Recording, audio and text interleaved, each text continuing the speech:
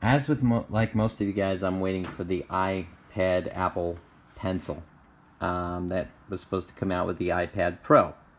I actually have an iPad Air 2 here and wanted to just point a really cool feature out. This is a normal capacitive stylus, cheap one. Here on the iPad Air 2, you can't, there's no palm rejection at all, as you can see. But on the Apple iPad Pro, even without the Apple Pencil, there is palm rejection, which is really cool.